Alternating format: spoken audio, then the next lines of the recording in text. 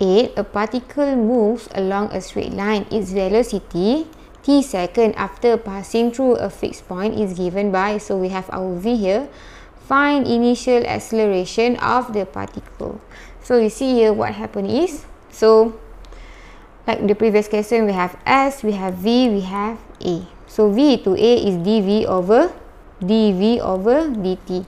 Okay, this one to the front here, this one is ds over dt. So here is integration, this one is integration. Okay, now we have v, and then we want to find acceleration. V to acceleration is differentiation dv over dt. So here v is equal to 8t minus t square. A is equal to dv over dt. So when we differentiate 8t, we get 8.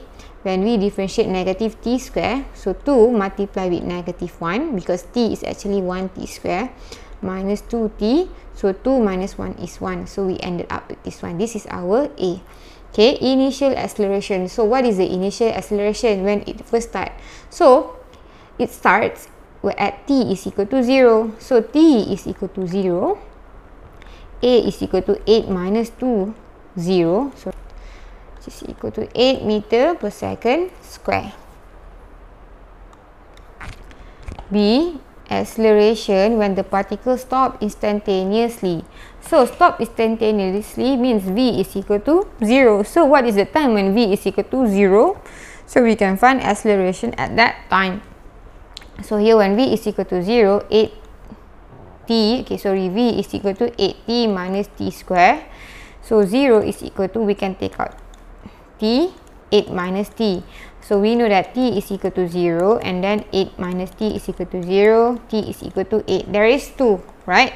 And we can see that second time because it started when v is equal to 0. So t is equal to 8. So acceleration when it stopped at the second time, so A is equal to, so the formula is here, 8 minus 2t, right? So when t is equal to 8, A is equal to 8 minus 2, 8. So here we have 8 minus 16. So here we have negative 8. So this one is acceleration meter second negative 2. C. The time when the velocity is uniform. So you know that why we do differentiation, because actually you can get A from the gradient of velocity. So we know that velocity is constant. So the gradient is 0 or A is equal to 0. So when A is equal to 0, what is the time?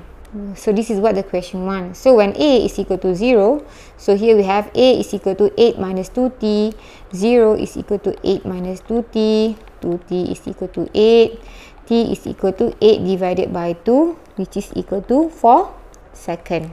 So we see here time in second when velocity is uniform, t is equal to 4.